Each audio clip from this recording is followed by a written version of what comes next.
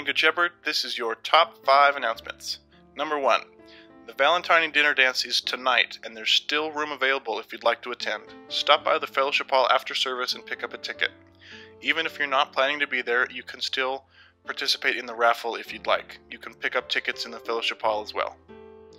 Number 2. This Wednesday, February 14th, is Ash Wednesday.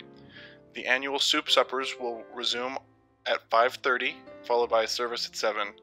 These suppers and services will continue on Wednesday nights through Easter. Number 3. Pastor Susan is hosting a funeral planning workshop this Saturday, February 17th at Good Shepherd. All the details are in the gathering if you're interested in joining her for this informative workshop. Number 4. New members will be received at all 3 services next Sunday, February 18th. If you want to be received on that Sunday, get your paperwork into the office this week. The next new member class will be on February 25th. And number 5, the annual Women of the Word Potato Bar and Auction is scheduled for Saturday, February 24th here at Good Shepherd. The WOW ladies are now accepting auction donations, and tickets are available in the Fellowship Hall. That's all for this week, Good Shepherd.